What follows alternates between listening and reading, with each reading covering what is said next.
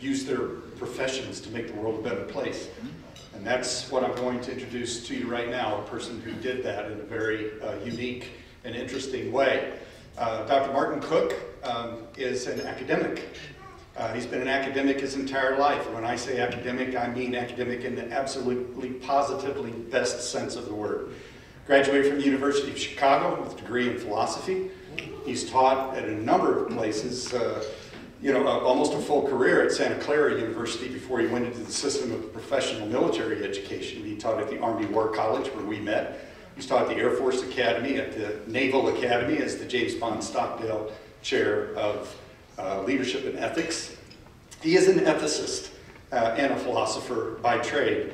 So imagine, if you would, hearing about a place on the other side of the world and saying to yourself, geez, that's really interesting. How can I help? Writing a letter to the provost of a university in West Africa saying, hey, here's who I am. If you need me, let me know. And then picking up your family, his lovely wife Nicole, who's in the audience, and flying to West Africa for nothing. Nothing. No salary, no nothing. Just room and board and the opportunity to teach at a place that captured his heart. So Martin's going to come up here and tell you why this place captured his heart and about his experiences at Ashesi University in Ghana, West Africa.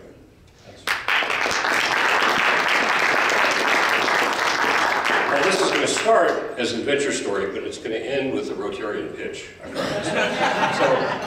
about 3 years ago, I was getting ready to retire from the U.S. Navy, where I've been teaching for the last 7 years, and my wife and I were watching the PBS NewsHour that night, and we saw a clip, and I want to play the clip for you, and then I'll tell you what an impact it had on us. So, as soon as you can roll that.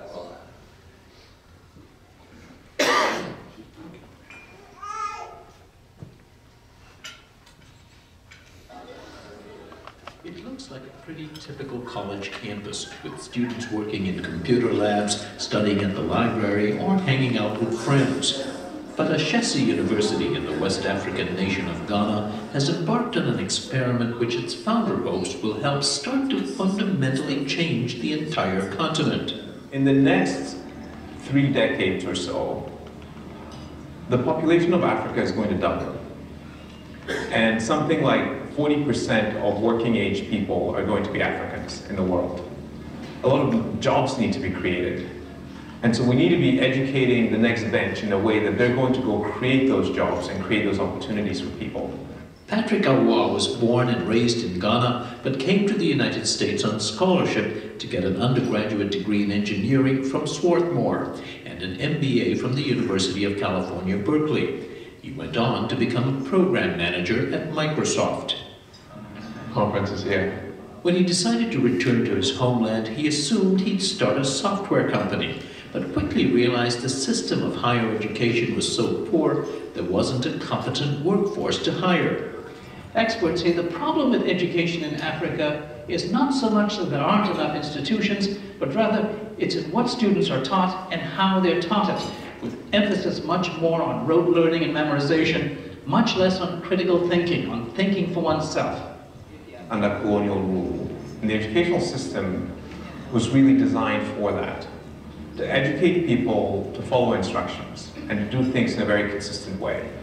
So Awa decided he had to start his own university. With money from American friends, colleagues, and foundations, he raised $2.5 million to open a school with an initial class of 30 freshmen in 2002. Ashesi has now grown to a campus of nearly 800 students.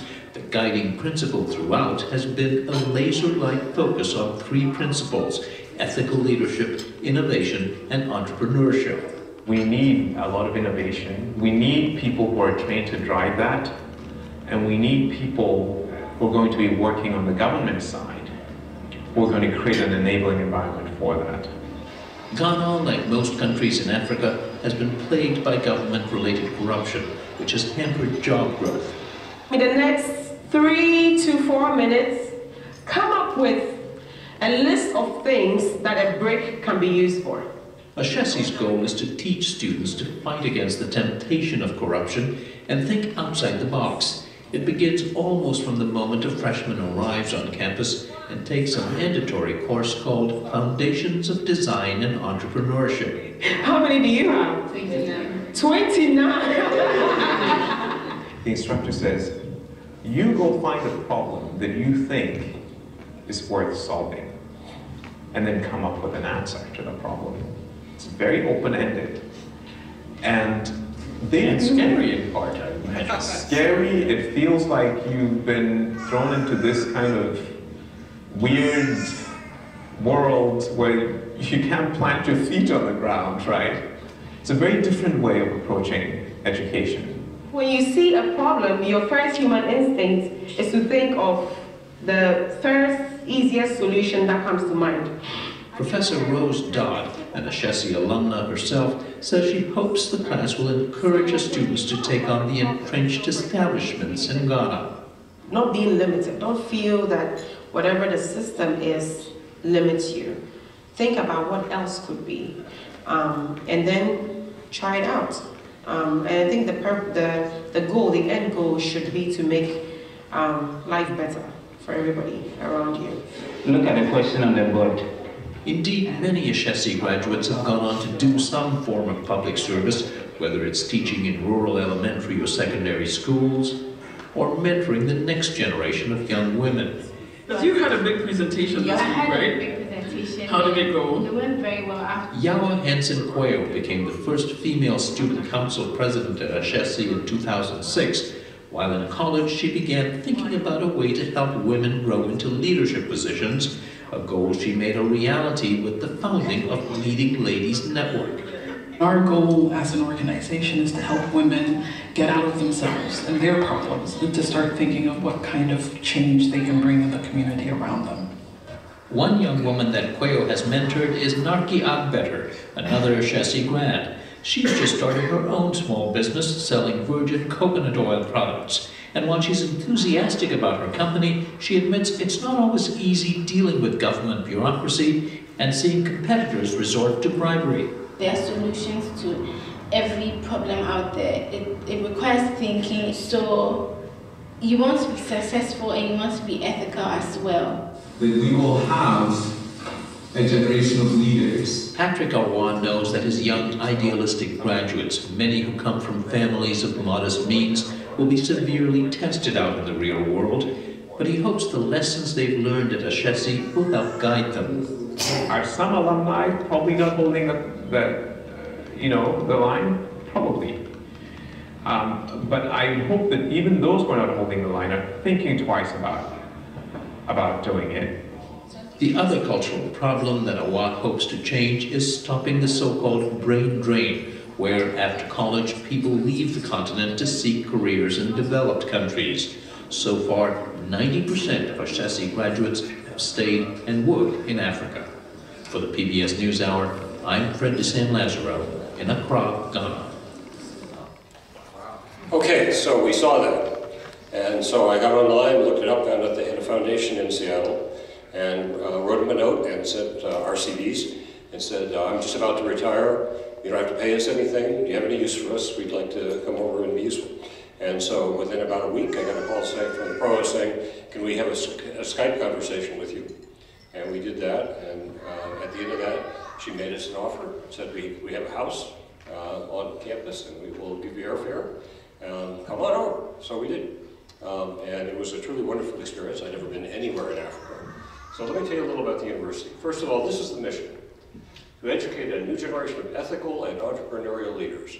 The emphasis on ethics is intense, so as an ethicist myself, obviously that's one of the hooks that got me interested. What does that mean in the African context? What does that mean in the context of considerable government corruption? Although, by African standards, Ghana has a pretty good government, has a pretty good president right now, had an election just before we got there. They got their, and they're concerned with critical thinking. I mean, what he says about the education system that we saw at, for example, the University of Cape Coast, is that it's all a relic of the British colonial system. They're literally reading British textbooks from the early 20th century at some of these old universities, and they have classes of 1,000 students. And they're very, very corrupt. So when Patrick got back and looked around, he really saw, I just can't hire the kind of people I need for the kind of company I want to have. So that's 20 years ago. Here's an example. When General Electric decided to go into Ghana, they didn't even bother to interview people. Said it was 12 of your best graduates from Ashesi, and that will be GE Ghana. That's all we need to know, is that they're graduates of Ashesi. So here's the kids. They said 800. That film is about 3 years old, so it's now about 1,000 students. This is the campus. I mean, you walk around this place and you think this is one guy's vision after 20 years. One guy's vision after 20 years, Patrick Awa. He recently won something called the WISE Prize for Innovation in Education, which is given out by the United Arab Emirates. It was $500,000. He didn't keep a dime of it. It all went back into founding a university and building scholarships and so forth. So this is the student bodies. Now, it's perfectly gender balanced. That's no small thing in Africa, that it's women. They say, I think it's now up to 26 African countries.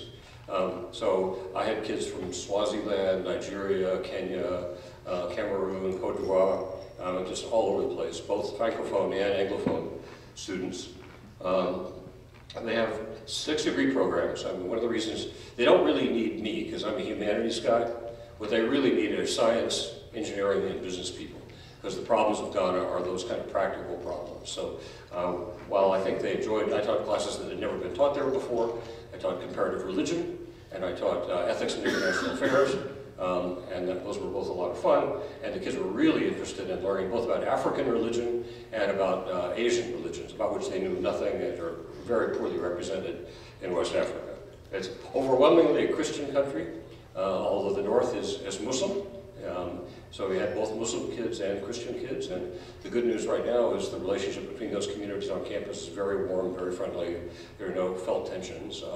I don't know whether that'll hold. They're building an enormous mosque in Accra right now, funded by Turkish money, and teaching a much more conservative kind of Islam. So it might harden the lines over time. I don't know. That's something to watch. Here's the statistics. 62% are in STEM degrees. We were driving into Accra. It's about an hour to Accra, the capital, and we picked up a young Ashesi woman that was going to go to the bus stop, and we were chatting with her in the car and said, well, what do you really like about Ashesi? And she said, oh, I really like that it's a liberal arts school. And I said, well, what do you mean? She said, yeah, I wouldn't have taken computer coding as a freshman. That's what she meant by liberal arts. It was something that was pushing her out of what she would have thought of doing.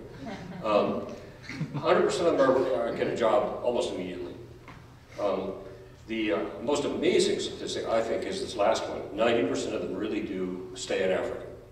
They may go somewhere else. For example, one of my wonderful teaching assistants, Maoli, at my urging, went and did a master's degree in Hong Kong. And he's still working in Hong Kong, but he'll definitely be back in Africa at some point. He's just getting a kind of global experience to take back. I've also said, Maoli, if you can learn a little Mandarin while you're in Hong Kong, the world is your oyster. The Chinese are all over Africa, everywhere we went. This is the campus from above. It's up on a hilltop above a very, very primitive village called Barikuso. The last 5 miles of road into the campus are the worst road you've ever seen in your life. I'm not exaggerating. I mean, driving around enormous boulders and so forth. So it's an adventure just getting down to the main road. More of the campus. There's something wrong there. I have 7. Can we go it again?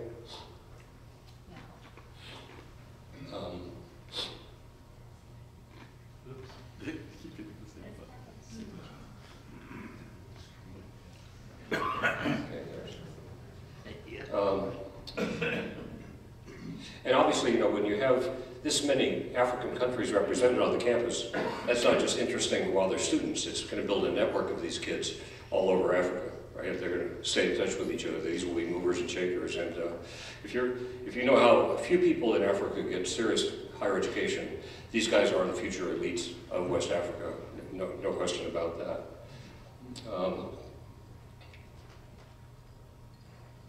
That's the last. That's There's only 7 slides on that. Oh, I must have sent you an abbreviated one. Okay, well, I thought I had 4 slides on that, but anyway, That's fine. One thing that may be interesting to you is I'm on the international committee of this chapter now, and we met last week, and there's some interest in figuring out what, if anything, we could do for this university through Rotary or through this. I also found out, I talked to the foundation, one of the board of trustees members of the university is also head of the biggest Rotary club in Accra. And I've already been corresponding with him, and there's interest in possibly coordinating between our Rotary Club and theirs. How can you help? There are a number of things. I had a slide that was how can you help? I'm sorry, I lost it. First of all, if any of you are retired engineers or businessmen and you would like to go there, that's one of the biggest challenges, how to hire competent faculty to teach what they want to teach, because if there were competent engineers and technical people in Ghana, they wouldn't need the university, right? That's what it's for. So if you are a business person, or especially a computer science or a technology engineering person, they would certainly love to talk to you. And I can promise you, you have a very wonderful experience if you went there for 6 months or a year. Another thing you could consider, if this really interests you, the foundation runs an annual trip to Ghana, which is coming up in October. And so if anybody's interested in going to Ghana and seeing it, as well as seeing a good deal of Ghana, they do some tourist stuff on that trip as well, that would be a possibility. And so I think with that, let me take your questions. Please. Yes, I was interested to note that everyone speaks English. Is that the language of Ghana, or is it the language of the university? It was a British colony, so English is the only common language. There are probably, I don't know, 12 or 20 tribal languages in Ghana. The main one is Twi, T-W-I. You may not know that if the Europeans hadn't shown up, the Ashanti Empire, which was based in Kumasi, north of Accra, was the big power in West Africa. And if Europeans hadn't messed with it, they were pretty militaristic too. They would have definitely dominated West Africa as a well-organized imperial state. There still is an Ashanti king. There's still an Ashanti palace. And it's really cool to go through it and see what they had. But if you see pictures of Kumasi before the British came up, you'd be shocked. It was a well-organized city with nice houses and streets, and it was nothing like your image of Africa. It was colonialism that put them back to where they are now. But of course, you also have all the Francophone kids from Cameroon and to Cote d'Ivoire and places like that. But the language of instruction is English. And they couldn't talk to each other in their tribal languages. All of the kids speak probably 3 or 4 languages.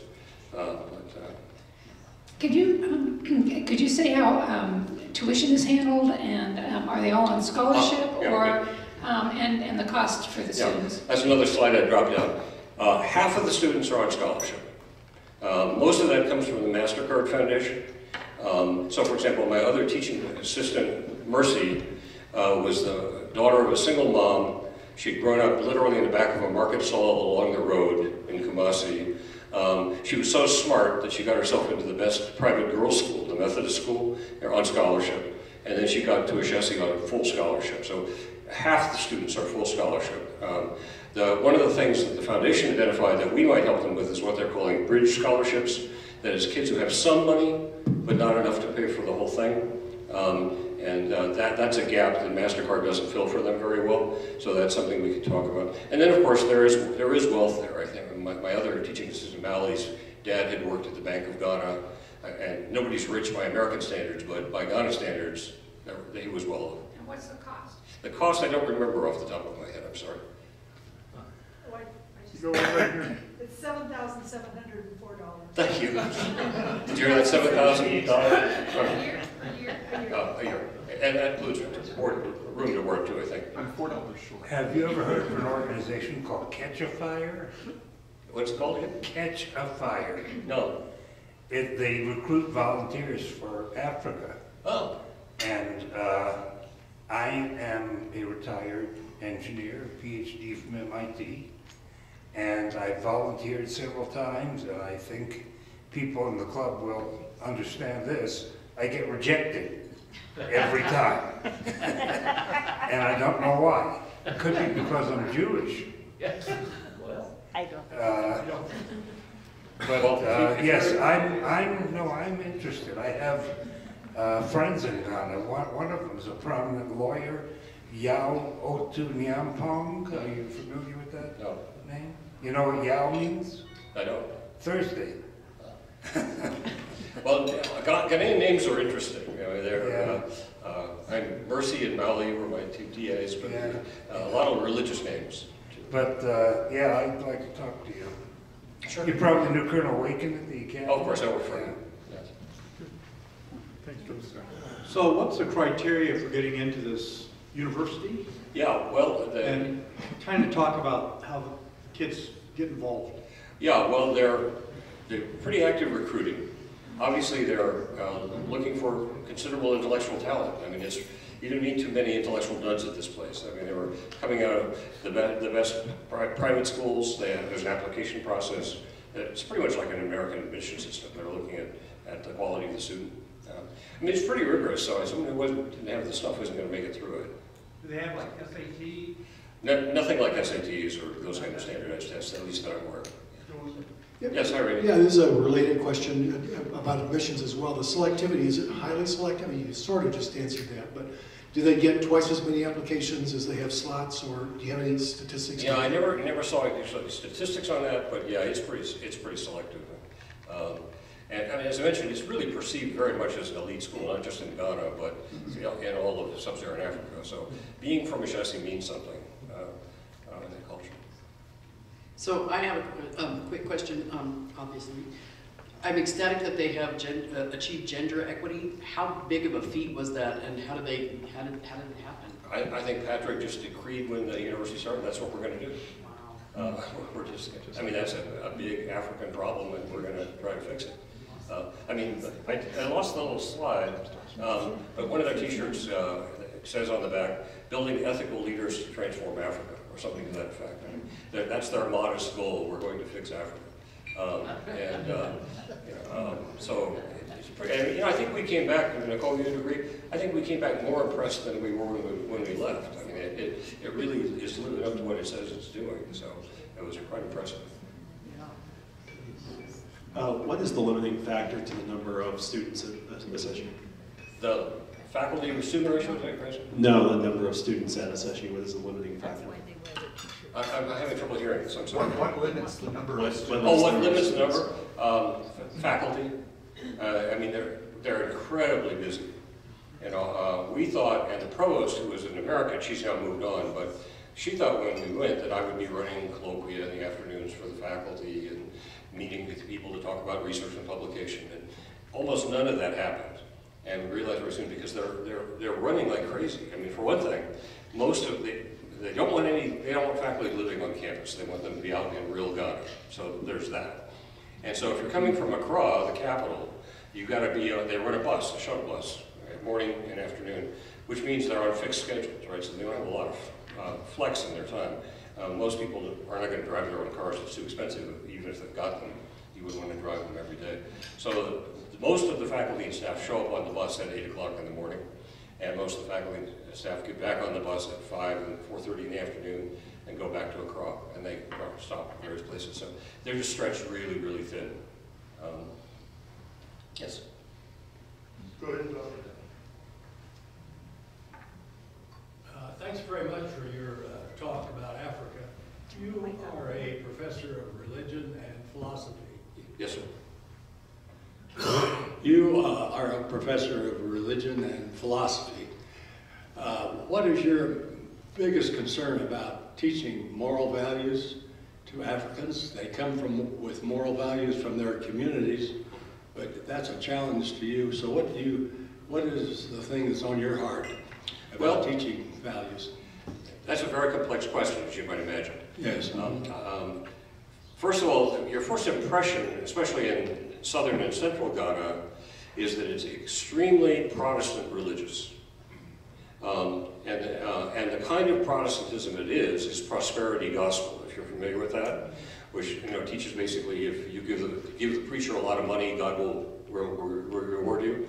So if you look at the big houses around, they're either government people or they're clergy, right? That's That's where the money is in Ghana.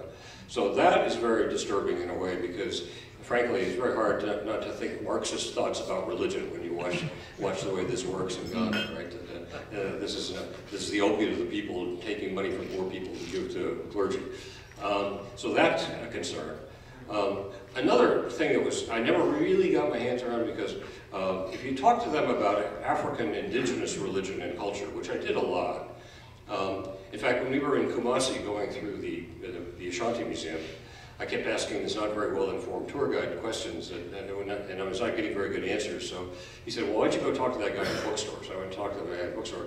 Turned out the guy in the bookstore was the curator of the museum who'd read African Studies at Oxford. And so when I got back to campus, I called him up and said, hey, Justice, could I get you to come down here and give a talk about African traditional religion? And he did it out of the goodness of his heart. We bought him a bus ticket, and we put him up for the night. That's it. And he loved it. He had so much fun doing it. But the kids haven't integrated this very well, the African side to the evangelical side. So they'll often refer to African traditional religion as juju, which is a derogatory term. But it's everywhere around. You walk around the villages, you see these little shrines around the village and so forth. So that's one thing. You know, where are they getting this stuff, right? The Muslim kids, of course, are getting it straight out of Islam. But when I taught the Ethics and International Relations class, that was kind of easier because it wasn't about personal ethics. It was about the development of the international system and the creation of the United Nations and how the international system worked and so forth. That was just sort of learning about stuff. Not a great answer, but it's probably the best I can do. Sorry. Yes, sir. Oh. With all the graft and corruption that you were mentioning, does that put the graduates of Ashesi at a great disadvantage? And how do they compete with that when there's so much of the other? It must be very frustrating. I wish I knew the answer to that. The last evening we were there, we went to dinner with Patrick and his wife. And one of the questions I asked him was, why don't you have a public policy program or something that's aimed at government service? And he said, because we're sure if we had students going directly into that, they'd be corrupted. So we want to work with, we think you have a better hope of success about building ethical educators and ethical business people. But for example, while we were there was a South African team installing solar panels on all the roofs there. And I got to know the South African guy who was managing this pretty well. He said, you know, one thing I've noticed is some of my workers I really have to watch like hawks. But if I take the Ashesi engineers, I can leave them alone because I know they know what good looks like, and I don't have to watch them. They'll be doing it right by first world standards. So we're good with it. Hi, you mentioned there's a very primitive village right next to the university. Yes. And the university looks like all it needs is a big swimming pool to be a marvelous resort. What's the relationship between the surrounding community and the university? That's a very interesting question. They do a lot. They do a lot down there. For example, there was a big trash dump in the middle of the village. And the university organized a cleanup of the trash dump about 4 years ago, and that stayed cleaned up, and they retrained people how to deal with their refuse, so they're not trashing the village anymore. The Ashesi kids go down there to teach in the school, and in the summer the kids from the village come up. They have summer programs for the kids to come up and do academic work up there. And that's impressive because we went to another village school up in the north by Kumasi. And they were teaching computers, for example, by having a chalk drawing of what a computer keyboard looked like if you were ever to have one. Oh. There's just nothing in that place except a bunch of kids and some dedicated teachers with chalkboards, but that's all they had. You want to appear? Martin, this is a question. I mean, this is something you and I have talked about, but I think it'd be interesting for everybody else. Ashesi is a different kind of university plopped down in the middle of a system of traditional colonial type educational system. So would you talk a little bit about the tension and how Ashesi had to kind of fight for itself around accreditation and test taking, all that kind of thing? That's an enormous question. Ashesi only got its formal accreditation from the government right after we left. So the graduation ceremony after we left, the president of Ghana came to the graduation ceremony and gave them their formal accreditation as a university. Before that, they were on a kind of provisional status under the University of Cape Coast, which is over by the slave forts on the west coast of Ghana. And that was really a pain because, for example, every syllabus and every exam I wrote had to go to Cape Coast for some bozo in Cape Coast to tell me that my exam was good enough. Right? And so that was really an irritating thing. And it took, well, this was nearly the 20th year of the existence of the university when they finally got the charter. So that tells you a lot, right? Even though they were highly regarded in Ghana, they still had to get it through this enormous government bureaucracy, and all the old established universities really didn't want them to get it. They were not supportive. You're going to disrupt all this. You know? How long were you there? We were there a semester. So we arrived in August and came home right before Christmas. Luckily, they gave us the sweatshirts on the way out because we landed in New York in December. It's the only warm thing I had. So we were freezing our butts off in New York trying to get to the bus to the hotel. Got another one here, sir. Yeah. Oh, sorry. No, it's my fault. Yeah, you've got lots of time, so I've got lots of questions. I have friends all over Africa. One of them in Nigeria, his name is CJ and Wosa, highly educated rocket scientist, if you could believe that, and they won't let him out of the country. Have you experienced that? That the educated people they think are flight risks? Well, yeah, that's in fact, that is the norm for Africa, right? That talented people leave. I mean, that's what Patrick did, right? I mean, he got a scholarship, and he said in one speech I heard say, when I got to Dartmouth, I thought, I'm never going back to Ghana. The phones don't work, you know, it's the electricity only runs part of the day. I'm just never going to go there again. And then he said, he gave this very moving speech, this Wise Prize speech he gave at the UAE. If you're interested in him, go watch it, but it's an amazing line. He says, when his first child was born, he said, I don't have the power to forget about a continent. I've got to go raise my kids as Africans and do what I can for the continent because nothing good is going on there. And he went back very naively. I mean, he had no idea how to start a university. He's not an academic. You know, his highest education was a master's degree from Berkeley. I mean, so, you know, he was, if anybody was not qualified to start a university, it would be Patrick Awa. And yet he's pulled it off. No one here. Do you know what those 6 degrees are? They're all STEM except for business. Is there a cybersecurity one or computer science? There's a civil engineering, there's a computer science, electrical engineering, civil engineering, and then a couple of business degrees. Okay, so I'm a certified ethical hacker, keyword ethical. Okay, so there's a lot of corruption in my career field as well. So if I were to go over here and teach, what would that look like for me? I got 3 kids, my wife's here, do I bring them with me? Do you get paid to go over here and teach, or? Well, we didn't get paid, but we didn't ask to get paid. Right. I mean, I don't know what they would say. They wouldn't pay you anything like what you're used to making here, I can assure you that. I think the best salaries are maybe $30,000. But that's good over there, though. But over there, that's a lot of money. Right. Yeah, over there, that's a lot of money. If you took a whole family, you'd have some hard decisions to make about where to live in terms of where the kids would go to school. You'd almost certainly need to live in Accra, which would mean you'd be taking this bus I was talking about every day. I mean, they have 4 houses on the campus. You're right about that. I did ask, that campus is about the only thing like that in Ghana except for the luxury hotels. I mean, we were walking along talking to Mercy one day and said, is there anything else like this in Ghana? And she said, no, not really. I mean, it has reverse osmosis water system, so the water's good. They've got generators for the power when it goes off, which happens all the time. The phones never worked. That was That's why you got these. But everybody had cell phones anyway, so.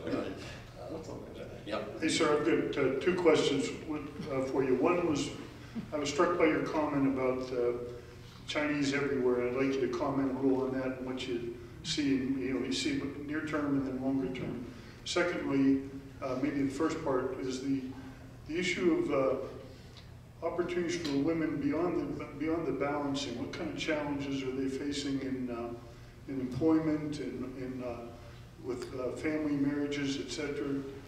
Just in general, the things you observe for the challenges for women, not just to get a good education and be leaders, but then all the other women out there and then how they interface with them. So yeah, I think the latter point I can't really address very well, but on the Chinese thing, you've probably all heard of the Chinese so-called Belt and Road Initiative, which involves giving a lot of money to third world countries for projects which notionally are loans, which the country's probably never going to be able to pay back. And so so then the Chinese say, well, if you can't pay us back, then give us that port, or give us that road, or give us. So they're beginning to realize that this is not good money to take. So we're in Ghana right now. One of the big disputes is the Chinese want to build a mine right next to one of the main nature preserves in Ghana, and they're fighting about this right now. I hope they don't do it, but I'm not sure. They need the money. They did find oil. Ghana has some oil now, so that's good. For the women, all I can really say is what I've seen of the women graduates that I still keep in touch with. So my student Mercy now has a good job at an investment company. One of my other students has gone to Sweden to do a semester in Sweden and pick that up. I mentioned Maui in Hong Kong. But also this emphasis on entrepreneurship is so strong that many of them, I would say half of them at least, think they're going to start their own business. And how that will work out for them, I don't know, but they're not looking to go just be hired as a dweeb in a corporation somewhere. They're really trying to figure out innovative things they can do. And the whole culture of the place is find a problem that needs fixing, or just go plug yourself in somewhere into an existing institution. So let me get back to you in a year or two when I see the trajectory of where these guys have gone, okay? Thank you. Thank you, Rodney. You're looking. Yes, sir. Here.